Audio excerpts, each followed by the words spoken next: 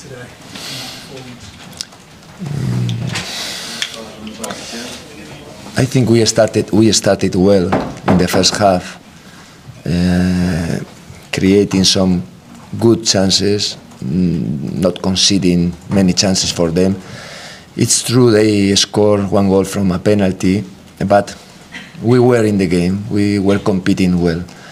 The game, in my opinion, changed in the second half, conceding that early goal.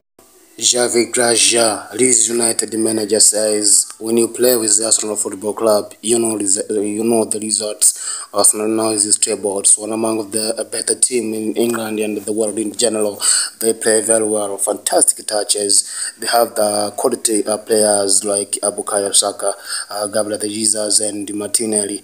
They have been touching the ball instantly, and of course, it's all about the teamwork and the spirit of fighting. They have those strength, they have those future. Here is Gracias also plays the quality of the technical bench of the Arsenal Football Club, which is headed by the Mikel Arteta. As his Mikel Arteta and his technical bench is well organized, fantastic, and they just do their works. They play their roles very well, and it means a lot. And in one way or another, it's like he has got something from that today's game. He has learned something as and it's all about the respect. When you play with the great team like Arsenal, you must have the respect your opponent. Do not play in open spaces. Make sure that you attack and defend well.